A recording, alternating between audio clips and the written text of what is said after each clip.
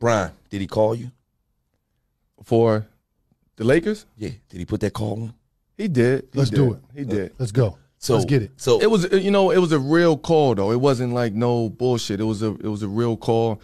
I wasn't expecting it from him. I mean, we talked about it years before about getting with each other, but I heard it. And that's my brother. I knew him since we was 15, 16 years. I heard it. Yo, like, I need you. Say less.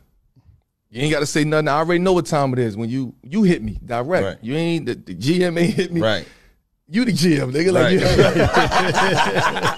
like, he hit me. He was like, yo, champ, like, the time is now. And you felt it. I felt it. I felt like the time is now, right now. Like it's just a different vibe, it's a different aura, a different energy around. Time is now.